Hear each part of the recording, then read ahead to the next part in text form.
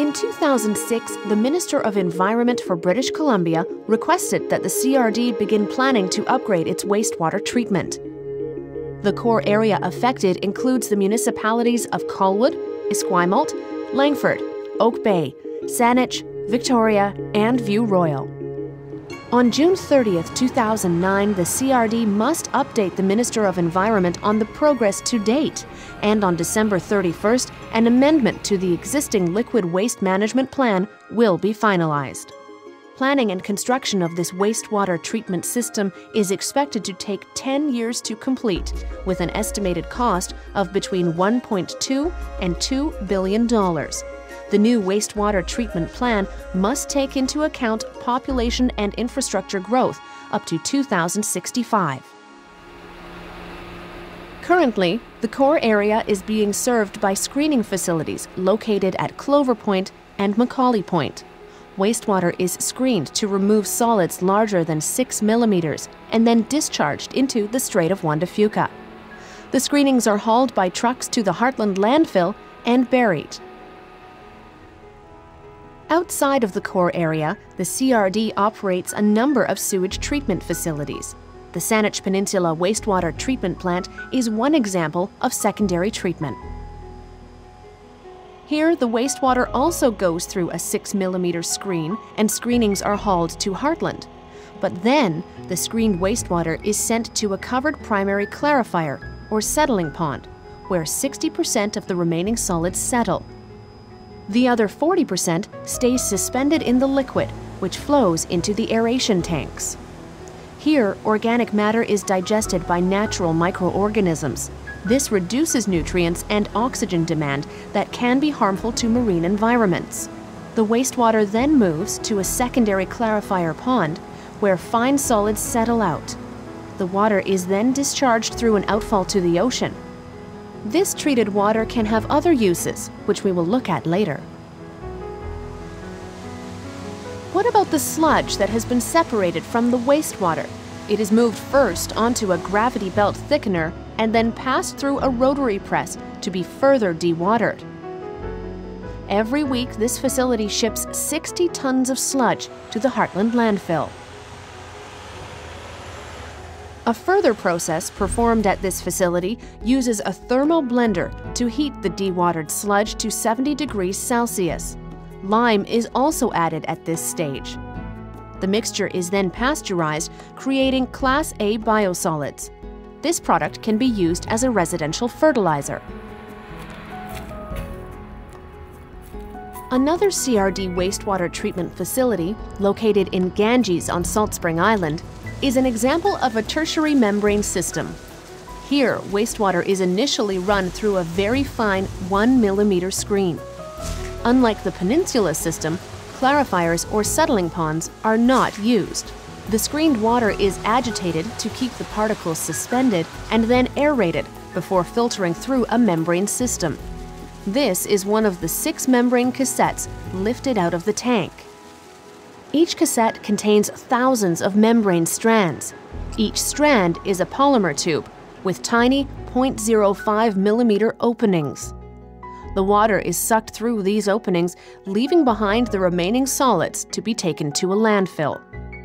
The membrane-filtered water is then passed by ultraviolet lights to kill bacteria. Currently, this water is being discharged into the ocean.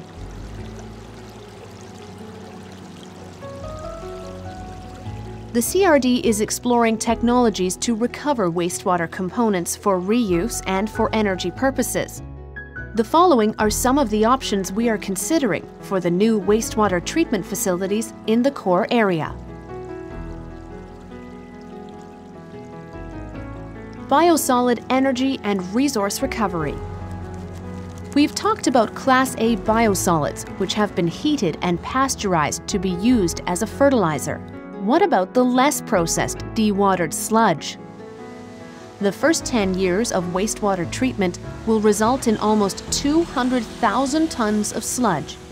Is burying it at the Heartland landfill the only option? Some facilities use additional fuel to burn sludge. This can produce gases, heat, and electricity. The remaining ash may be used as a soil nutrient or in cement manufacturing.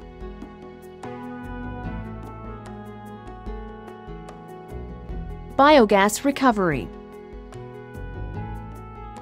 At the Annacis Island plant in Vancouver, they are capturing the gas, which is produced when bacteria digest the sludge.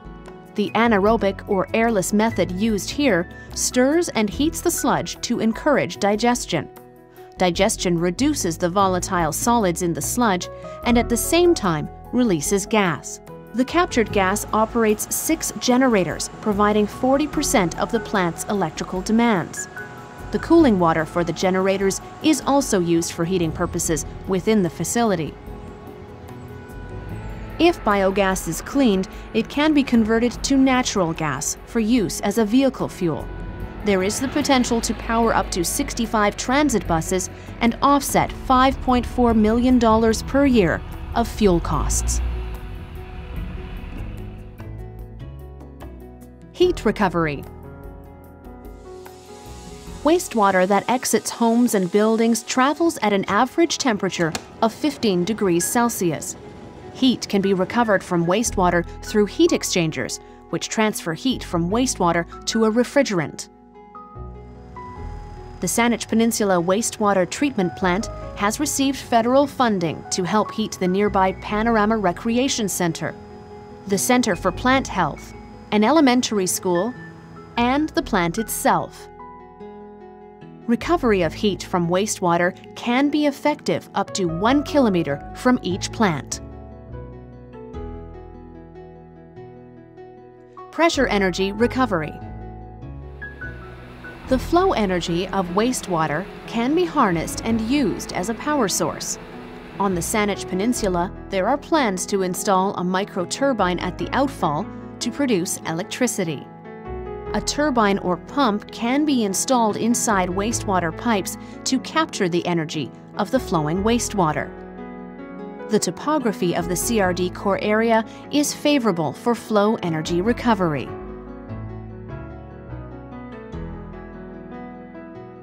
Water reclamation and reuse. There are many opportunities within the CRD to reclaim and reuse wastewater. The current technologies of choice for water reclamation facilities are membrane technology and ultraviolet disinfection, which we saw in Ganges. These have a proven ability to remove contaminants and pathogens and are in use in many wastewater facilities around the world. Two of the biggest draws on the regional water supply are landscape irrigation and toilet flushing. Reuse of wastewater for these needs could be applied to new or redeveloped areas. A dual water distribution system would be needed to supply both potable and this reclaimed water to communities. Use for farmland is limited due to strict guidelines. Phosphorus recovery. Phosphorus is found in wastewater as part of a compound called struvite. This compound, when not removed, can be responsible for clogging pipes and pumps. But phosphorus is also a non-renewable resource. At the Lulu Island plant in Vancouver, UBC has developed a technique to remove this compound, to be used for river enhancement for fisheries and as a fertilizer for agriculture and golf courses. The price of this resource is continually rising as the world's supplies are depleted.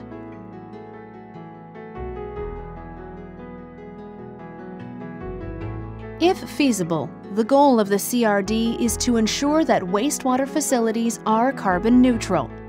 Plants will be designed so as to minimize energy consumption during construction and subsequent operation.